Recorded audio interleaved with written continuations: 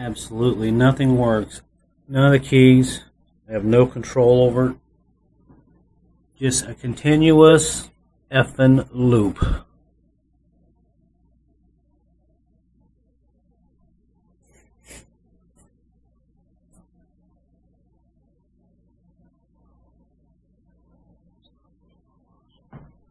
Good luck to you people who have this problem.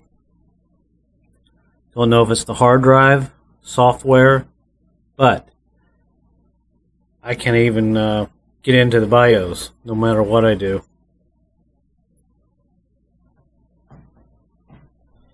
So your comments are welcome. If I don't decide to turn it into a boat anchor or just throw it in the trash. A $300 computer. Oh well, that's the way it goes.